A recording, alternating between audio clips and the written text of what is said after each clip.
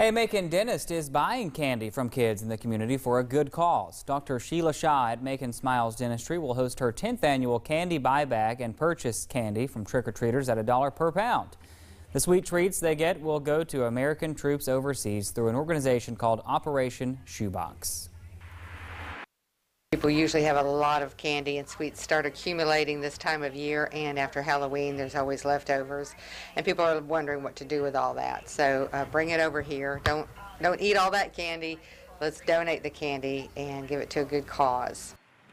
Shaw says they'll also be taking free candy donations from adults for no money. You can drop off candy to the dentist office on Forsyth Road starting November 1st until the 8th.